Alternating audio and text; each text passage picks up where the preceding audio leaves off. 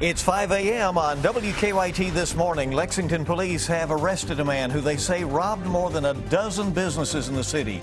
We'll have a live report coming up in just a bit on where this case is headed next. As water levels rise, folks out in Bourbon County preparing for flooding ahead of this upcoming storm. And we're looking for some heavy rain up toward the northern zones, now sinking into the bluegrass region. Once this passes through, now we'll start to see that cold air mix in. And here comes that significant snow and sleet. I'll show you the updates on those totals coming up.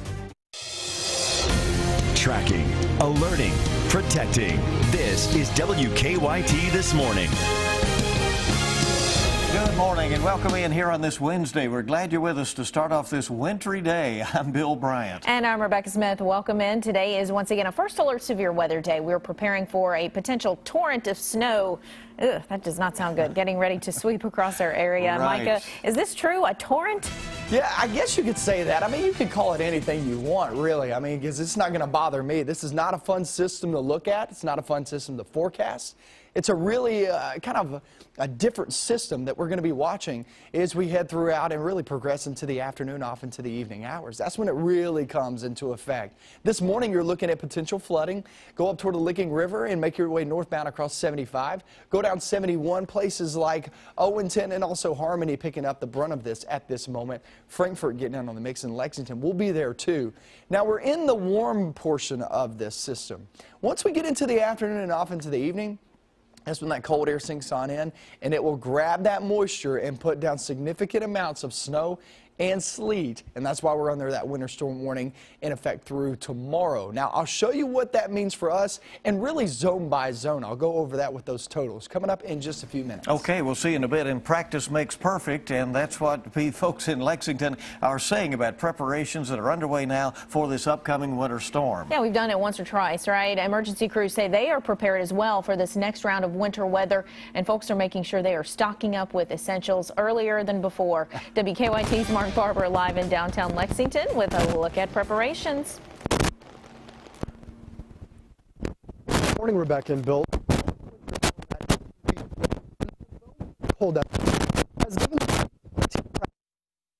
We're ready for it. We got salt, we have the equipment, and practice makes perfect, I guess. All right, we do want to mention that we're having some issues there, but Mark, his report is summarized like this. He says Lexington's Government Center is opening for the first time today after a weather-related electrical fire in the parking garage closed the building on Sunday. The city is still going over trouble spots left over from the last winter storm. Another massive storm, of course, is expected to hit our area. Some people already starting to stock up on food and snow shovels. It took a week and a half for some folks to dig out of the snowy side streets after the latest round of winter weather with 8 to 14 inches of snow expected to fall in Lexington over the next 24 hours. Road crews trying to rest up for this next bout with Mother Nature. And the anticipation this time around is that we'll get warmer weather rather quickly by the weekend, and hopefully that melt will be much faster. Well, Georgetown and Scott County leaders say they feel more prepared for the upcoming winter storm compared to the last time around. Leaders say they were caught off guard during the last heavy snowfall simply because of its size, but now they have enough materials to stay ahead of the storm. City leaders say they have about 900 tons of salt for the roads, and the county has nearly double that. Emergency crews say they'll be working extra shifts to help people out as well. In addition to the fire department, we'll be in the neighborhoods, looking for stranded motorists or motorists that are stuck, that we can get them pushed on their way and get them moving again. Mayor Tom Prather is asking folks not to park on the street to make it easier for plows to get through.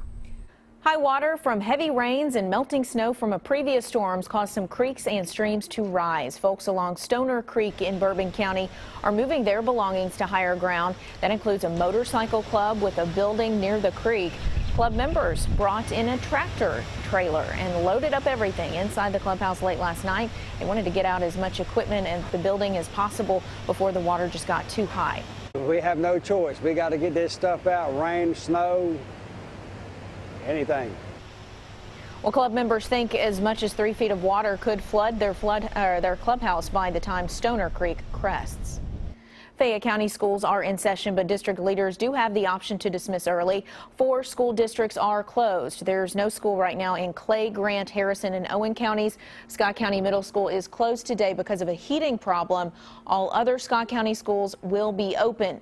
You can find a complete list of closings, delays, and weather information at WKYT.com. Now 5:05 on WKYT this morning, and in other news, after weeks of investigating, Lexington police say they have finally caught a man accused of more than a dozen robberies across town. 30-year-old Darnell Thomas Jr. will be arraigned in court today on those charges. Hillary Thornton is live from the scene of his latest robbery, the Tobacco Zone on North Broadway. Good morning, Rebecca and Bill. Last Friday, police say Thomas robbed this business here behind me, the Tobacco Zone, but not before the store clerk fought back, taking control of his gun, shooting him in the shoulder.